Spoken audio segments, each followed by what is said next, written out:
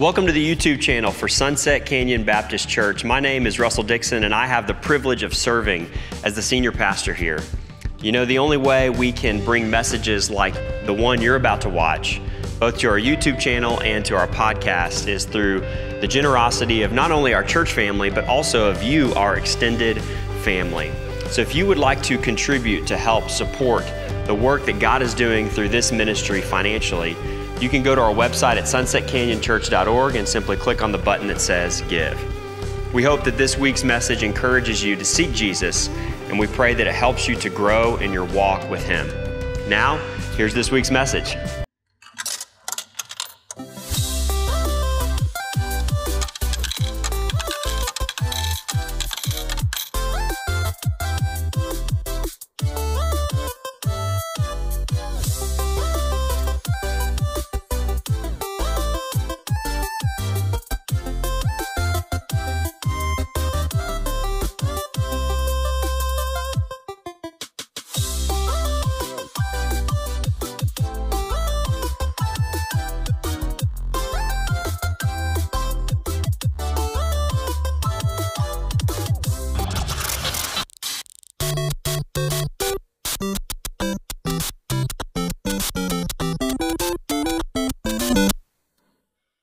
When I first met my wife, the year was 2013, and we did not start dating until 2015. You might be saying, Russell, what on earth took you so long? Well, I met her at kids camp. She was on kids ministry staff at our previous church. She had started working there in March of 2013, and I went as a counselor to kids camp as I was interviewing to come on staff. And so it was kind of my last working interview before I came on staff at the church there. And her boss at that time was kind of a mentor of mine, and he was kind of trying to give her the, like, take an interest in him. Are you interested? And she said that part of the reason why she kept her distance from me was because the first time she laid eyes on me, I had about 10 fourth graders around me, and I was going, na-na-na-na-na-na-na, na-na-na-na-na-na-na, na-na-na-na-na-na. And you would think that a kids minister at heart would have thought, oh, wow, he's great with kids. And she said, no, he was enjoying it way more than they were. She said, I did not sign up to be somebody's mom. I want to be somebody's wife. And so because of that, she kept her distance from a season. And then apparently somewhere between that experience and 2015, she started to develop an interest from afar. But every time I saw her, she would run the other direction like a fourth grade girl with a crush would. And so we both had misperceptions. I thought she wasn't interested in me. She thought I wasn't interested in her. And how many of you know that oftentimes misperceptions can cause us to keep our distance from people, places, or things, right?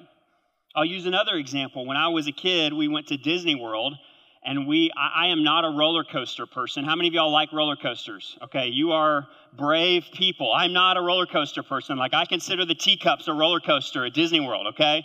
And so my parents take us on the Pirates of the Caribbean, okay? And if you've ever been to Disney World, you know that at the Pirates of the Caribbean, there is a drop at the beginning. I say drop in quotes, okay? There's a drop. Now, when you're 7 years old, that feels terrifying. You know, my parents are like, it's fine. It's not a roller coaster. It's fine. Yo-ho, a pirate's life for me, right? So they're like, it's fine. Well, of course, I'm terrified because I felt like this drop was like coming off of Mount Everest. And so flash forward to when I'm 21, 22, we go back to Disney World, and my parents are literally dragging me to go on to Pirates of the Caribbean saying, you are a grown man. You can do this, okay? You can do this. What's my point? Well, oftentimes misperceptions or bad experiences not only cause us to keep a distance, but many times we have to have people come beside us to help us re-engage, right? And I think that for many of us, the same thing is true with the church. That many people, unfortunately, oftentimes have misperceptions of the church. Maybe they have a bad experience. Maybe they encounter something that didn't go the way they wanted it to, and because of that, they keep their distance, and they need people to come beside them to help them be able to re-engage. Barna did a study within the last few years, and here's what they found in the study. It said a large majority of the nation's unchurched population is drawn from the sector comprised of people who consider themselves to be Christian. And then it goes on to say most unchurched people, more than 4 out of 5, were formerly regular participants in church life, many of whom departed after an ugly incident that hurt them deeply. And it would go on to say in a 2019 Unchurched report by Billy Graham Center Institute and Lifeway Research, they basically kind of analyzed this data above further that we just talked about. And it says that a little over a third of the people who used to attend church now stay away specifically because they lost trust in God, lost trust in the church, or lost trust in Christians. And then what's even more scary is it would go on to say the number of Americans ages 18 to 29 who have no religious affiliation has nearly quadrupled in the last 30 years. Scary for the future of the church, isn't it? That 59% of millennials that were raised in a church have now dropped out. Warren Cole Smith, who's the president of this organization called Ministry Watch, he would comment on all of this data. All of this I found was from one article. And he said it this way: for centuries, Americans have seen Christians and the church as a positive influence in the world. He says that's no longer the case. Today, the church in America is facing a credibility crisis. In 1975, Gallup said that 68% of Americans have a great deal or quite a lot of confidence in the church or an organized religion. And then Gallup's 2019 survey found that number had dropped down to 36%. Now, my question is, why are people losing trust in the church? This is where I'm going to ask for some audience participation here. If you've spent any time in church, you're going to know exactly where I'm going. So take your hands like this. Everybody, we're all doing this, okay? Bring your hands together and go like this. You know where I'm going? This is the church.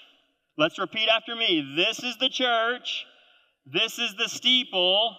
Open it up and you see all the people.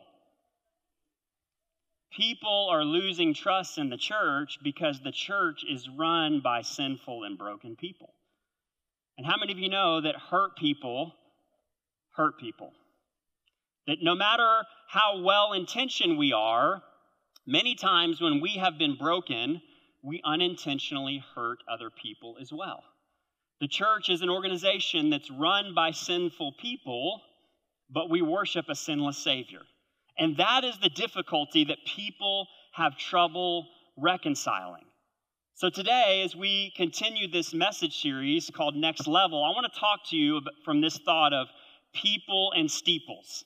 Meaning, why are so many people that have been hurt by the church staying away, and how can we as a church better be able to engage people that are staying away from the church? You can see a lot of people have misperceptions. How many of you have heard the misperception that everyone in church is pious, right? They're a bunch of religious people. They're a bunch of know-it-alls. They think they're smarter than everybody. I've heard that thought pattern before. I've also heard that everyone in church is perfect, right? They have everything together, even in their Hawaiian shirt. They just look so nice and put together, and they just don't have anything wrong. And yet, so many times, all we need to do is peek back behind the curtain of people's lives, and we know we all have our stuff going on. Amen? And then some people stay away because of preferences. Well, that church doesn't do the thing that I want. Or they did do that thing that I do not like and I can't stand. And so because of that, we say, that's it. Church is not for me at all. And then finally, sometimes people perceive church people to be pushy. That even though as Christians we're called to be bold with the gospel, many of us don't know how to walk in that delicate tension of being bold with the gospel, but also not cramming it down people's throats and being religious and pious. And so today, what we're going to do is we're going to look to Acts chapter 2. If you have a Bible, go ahead and turn there. And we're going to camp out on verses 42 through 47 because this is a picture of the early church. And I believe that if we as a church and the capital C church strives to model ourselves after this early church, then I believe that hopefully we will be a people that can help reverse the perception that many people have. Because many people are saying, I'm done with church, I'm out on it, I'm not getting involved. And the only way we can continue to reach this rapidly growing community is if all of us take ownership in the mission. I want to give you a quick background of the book of Acts before we dive in. So the book of Acts was written by Luke. Many people, how many of you ever heard that the Apostle Paul wrote the most of the New Testament? Anybody ever heard that before? That's partially true. So the reason why it's only partially true is he wrote the most number of letters or most number of books, but word for word, Luke actually wrote most of the New Testament. Because when you put Luke and Acts together, just in 2 books, that actually comprises slightly more than half of the New Testament. And so what we see in Acts chapter 1 is Jesus is giving his disciples the final charge. He's about to go up into heaven, and he says, but you will receive power. That word you, it doesn't say only those who work for the church. It doesn't say only if you work for FCA. It doesn't say only if you are a deacon. That is you. If you are a Jesus follower and you have received the Holy Spirit, you have the power of the living God inside of you. And that because of that, we are to go out into the world to make disciples. And then in Acts chapter 2, Peter gets up and preaches the first sermon, and it says that 3,000 people were saved that day. And then it brings us to verses 42 through 47, which is where we see this great picture of what the early church looked like. And so I want to point out 3 things that I think will help us as we seek to engage our community and engage people that are probably keeping a distance from church right now. Before we dive in, I want to give you the main thought. If you've got a listener guide, wave it in the air like you just do care. All right, main thought is this. The church, capital C church, can bring hope and healing. Y'all say hope. Y'all say healing. Instead of hurt, when it operates how God designed it to operate. Now, quick caveat, that doesn't mean that we all have to stay in the first century times. That doesn't mean that technology is bad. That doesn't mean that we have to go first century times. The methods of ministry have adapted throughout the years. Thank God for technology. I see some people in this room that know Jesus today because of technology. It's amazing, right? So I'm not saying that we have to only do things exactly how the early church did them. The method of ministry changes, but the message never changes. And so that's what we're going to look at today, is what was the message and how did they strive to live in the early church? The first thing that they did is in the early church, it was a place they went to seek God's presence. Y'all say seek. So in Acts chapter 2, verse 42, it says this: they devoted themselves to the apostles' teaching and to fellowship, to the breaking of bread and to prayer. They broke bread in their homes and ate together with glad and sincere hearts, praising God and enjoying the favor of all the people. So in the early church, they would gather as a means to seek God's presence. Now you might be thinking, well, wait a minute. If we're a Jesus follower, the church is not the only place that we can encounter God's presence. And if you're thinking that, you are in fact correct. If you remember in the New Testament, when Jesus was crucified, the veil in the temple was torn in 2. And the symbolism of that was powerful because all leading up to Jesus' sacrifice, the children of Israel had to be separated from the presence of God. The Holy of Holies contained the presence of God, and it was only one day a year the high priest would go in on the Day of Atonement to atone for the sins of the people. But because of Jesus' sacrifice, that veil being torn in 2 now meant that we have full access to the presence of the living God. So that when we come into relationship with Jesus, we are living tabernacles. Isn't that good news? That when we leave here, we have just as much access to God. However, when we come here, we encounter God's presence in ways that we don't often encounter God's presence out there. Amen? That something happens in this space that doesn't happen in other spaces. That's why in Hebrews chapter 10 it says, and let us not neglect our meeting together as some people do. So I want to pull out a couple of principles, a couple of things that the early church did in these verses, ways that they encountered God through the gathering. The first way was that they encountered God through the scriptures. It says they devoted themselves to the apostles' teaching. Now, I would certainly encourage you, if you're not having a regular quiet time where you're reading the word on your own, That's obviously something we would encourage you to do as a church. I mean, that's kind of Christianity 101. So you might be thinking, well, yes, can I read the scriptures on my own? Yes, thanks to Martin Luther, we can now read the scriptures on our own. However, we also have an interaction around God's word at church that we don't often have when we read it privately, because we have somebody that's walking beside us to teach us the scriptures. That's why it's so important, whether it's from this platform or in our Connect classes, that we spend time preparing to rightly divide God's word. Now, I'm going to take it a step further and talk about our Connect classes. Something happens in this space where you're hopefully being taught God's word. Every now and then we have good preaching. It's usually when we have a guest or somebody like that. And it's important because we want to, and I spend a lot of time trying to prepare to make sure that we rightly divide the word from this platform. However, the next step in our church is what we call our Connect classes. It's what, for many of you that grew up in church, called Sunday school, right?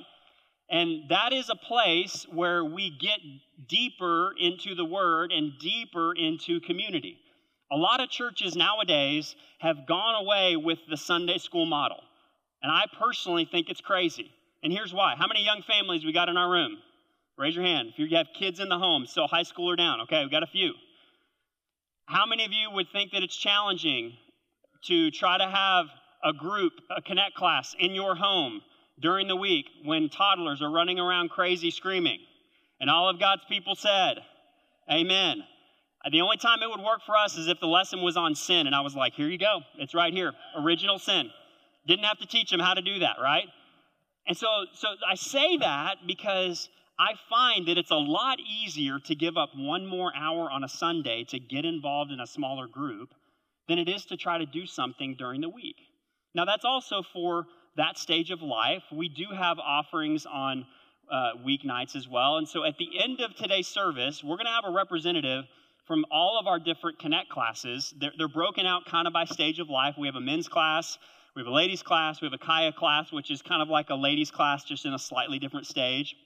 And then we have 3 classes that are kind of mostly in the married stage of life. We have the Forge, which is our wisest class here as a church. Then we have Life 2.0, which is kind of what it sounds like. It's empty nesters, early empty nester stage. And then Thrive is basically, there we go, we got some noise for Thrive. It's basically young adults and couples with kids that are kind of still high school on down. And so let me encourage you, coming to church is great. But if you want to grow deeper in the scriptures, take that next step. Here's another reason why. In a gathering of this size, even though we're a small church, if we tried to have discussion right now, number one, most of us would be terrified, if you got called out. Public speaking is people's number one fear. Also, that would take like 16 hours, right? If we tried to just let everybody discuss in here. And so in Connect classes, it's a place where we interact around the word.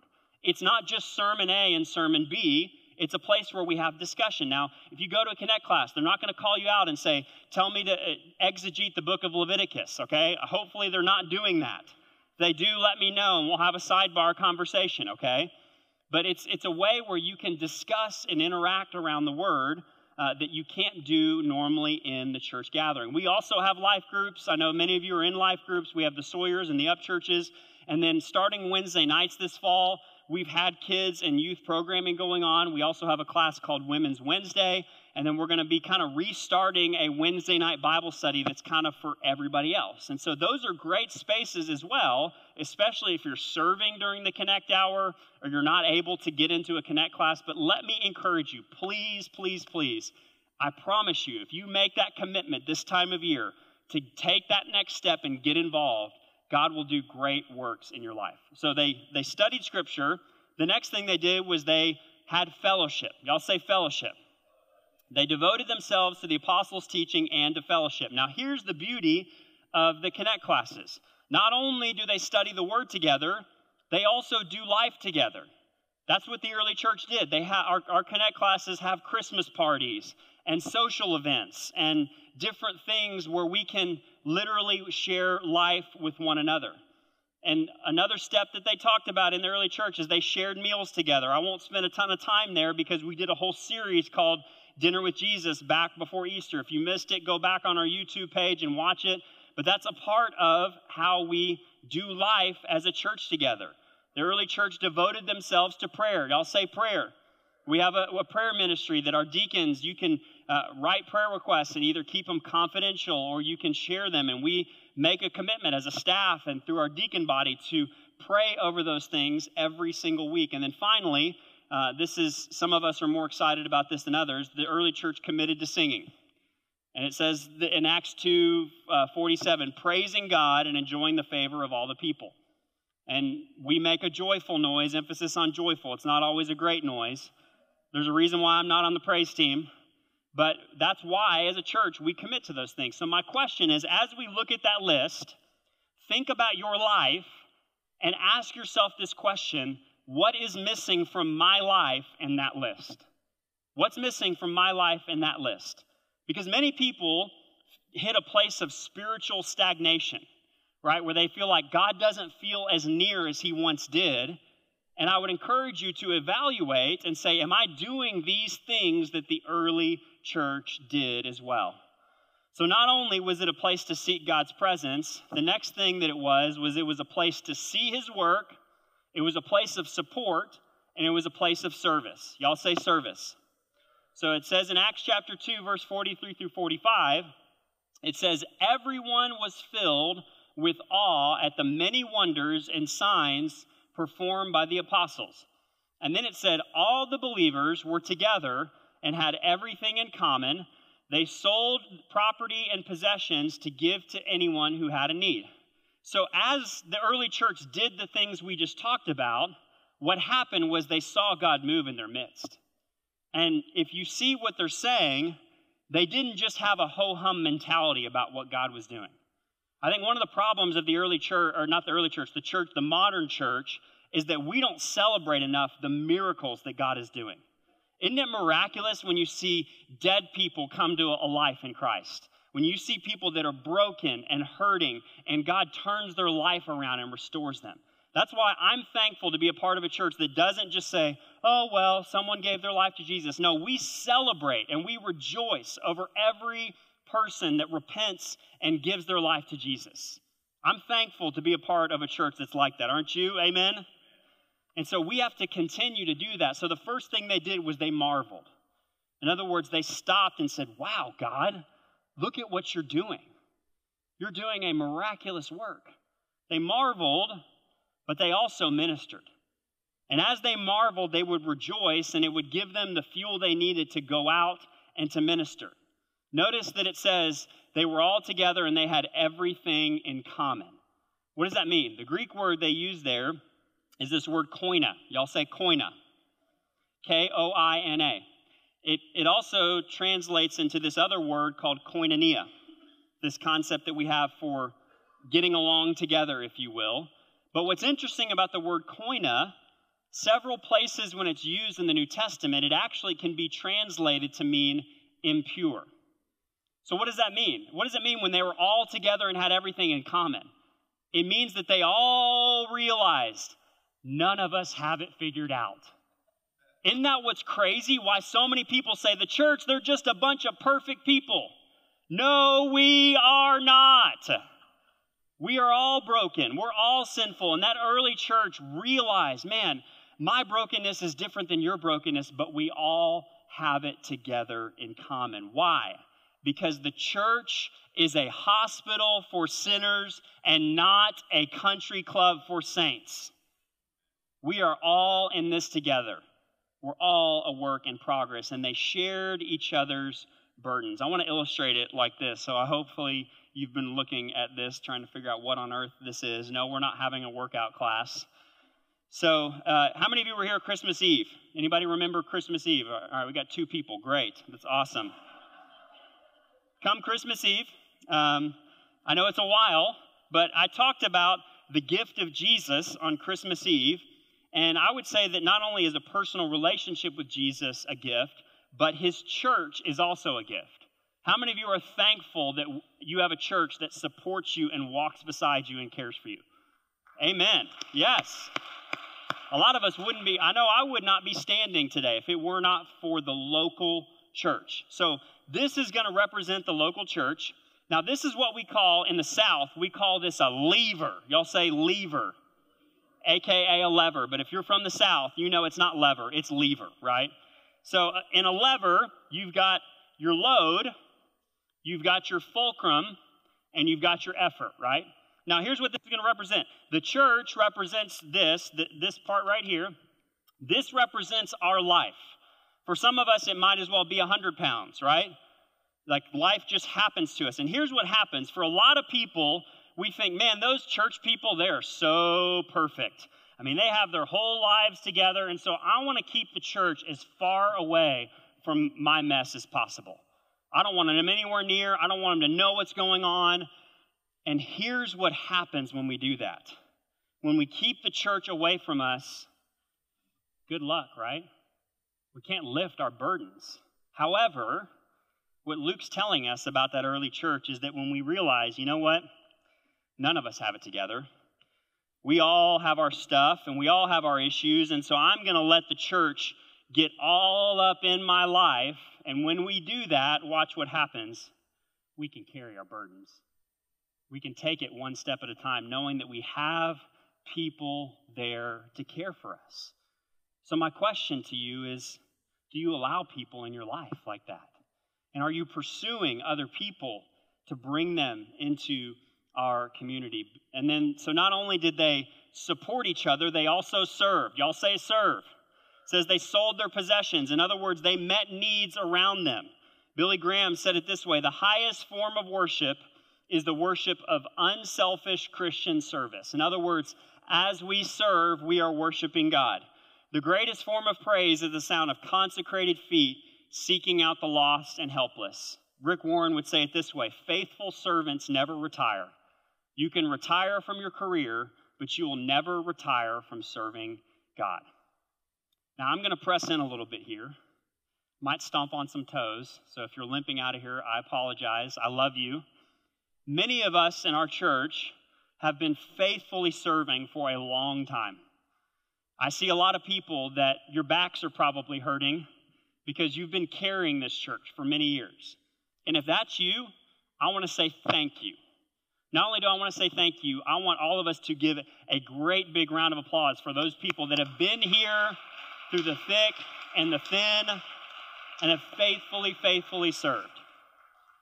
Now, for the rest of us, as we talked about last week, by God's grace, we've seen Him move in mighty ways in our church in the last few years. Amen? We have 130 now new members in the last 2 years. It's amazing. Now, I put myself in this group because I'm still the new guy. For those of us that are new, and if we're not consistently serving in some way, you're missing out on what God has for your life. I'm just telling you, you are missing out on what God wants to do. And here's why that's important.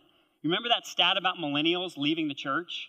If we want to see the church carry forward, and I mean the capital C church, I'm not talking about Sunset Canyon, I'm talking about the capital C church, then we, especially this new generation, millennials down, we have to step up.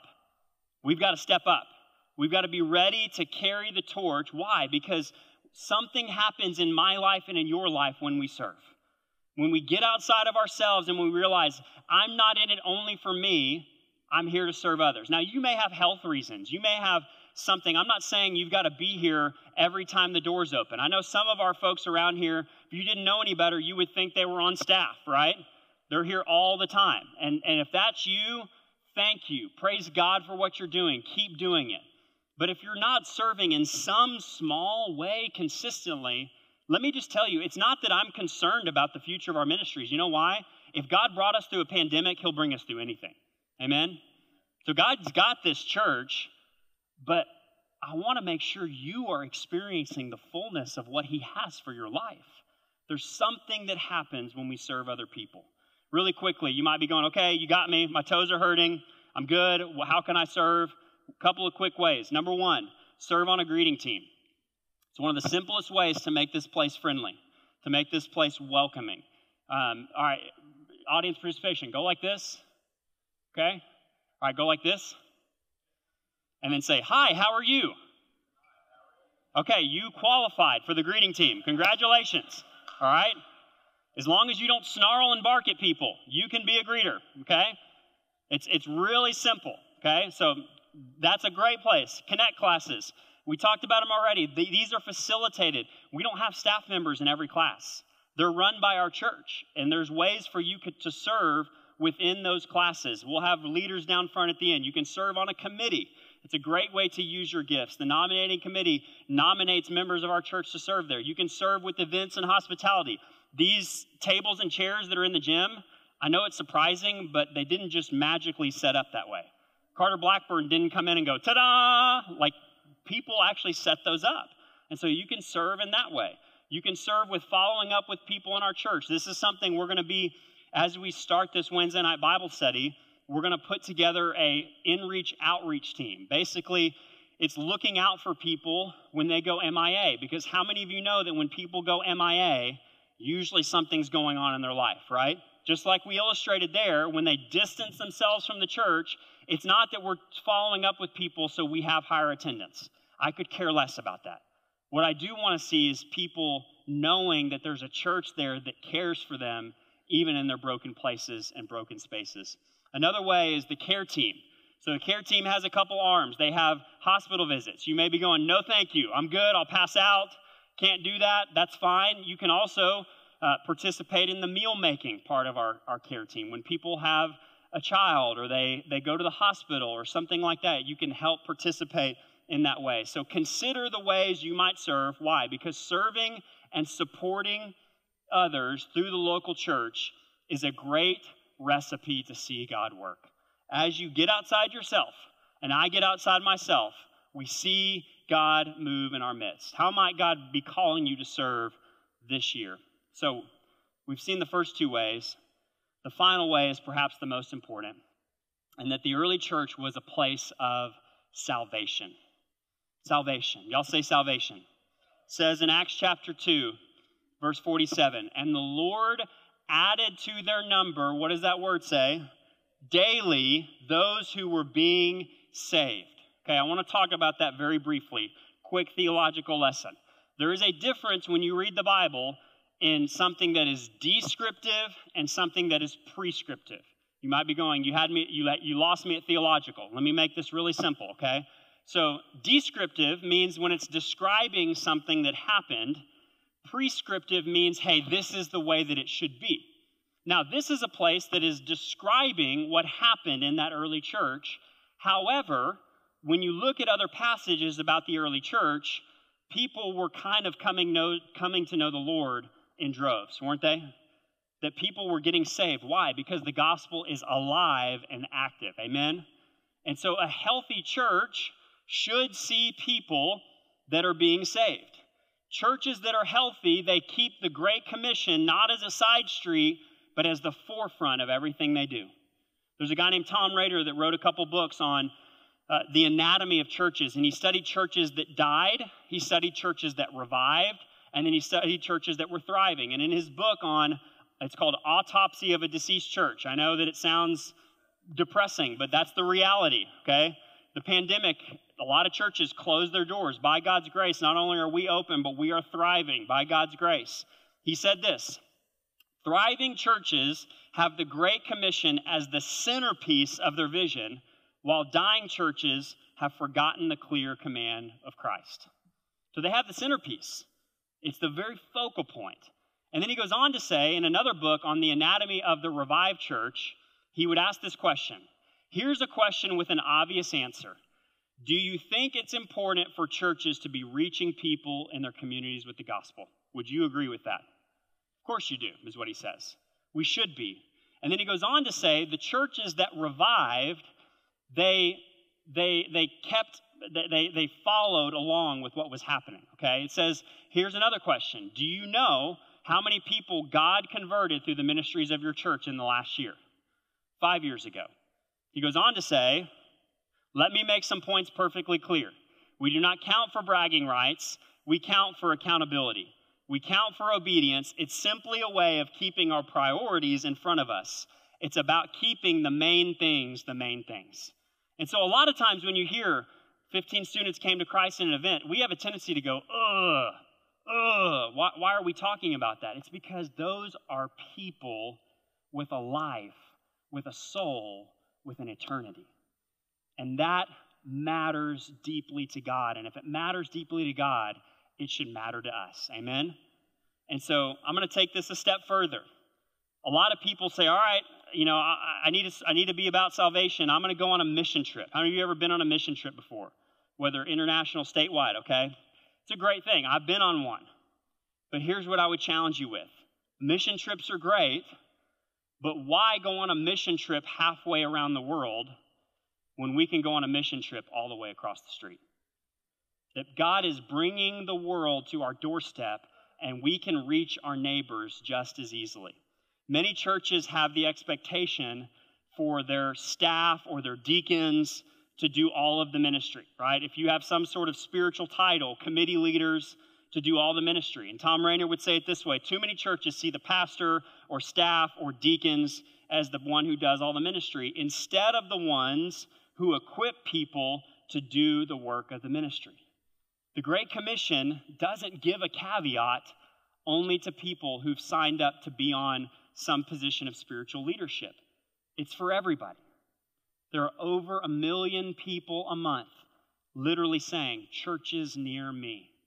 They're searching for the hope of the gospel. Let us be a people who are a part of that work. Amen?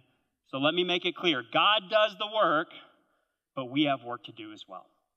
And I'm thankful to be a part of a church who is stepping into that mission and participating in it consistently. I want to close our time together today by sharing a brief testimony video of somebody that you're going to recognize immediately. And what you'll hear in his story is how the church pursued him when he was far away from God and what God did in his life. Check it out. Hello guys, my name is Parker Johnson, and I would like to share a quick story with y'all. I recently got saved about a month ago, and I would like to walk y'all through my story. So in about May, I was having a lot of questions about the Bible and God in general, and through that I had the urge to find a church near me in Dripping Springs. And when I did that, I found Sunset Canyon, and I noticed that they had a live stream, and after watching for a couple weeks, I finally found the courage to come here. And I remember just the first week just being welcomed and treated so nicely, and I just kept coming, and through that I felt myself becoming closer with Christ, and finally accepting my Lord and Savior and being baptized in the same week. And I can't describe like the feeling of that. And just through the pursuit of this church, I've become so much closer with God, and everyone has helped me and welcomed me, and it's just a blessing. Amen.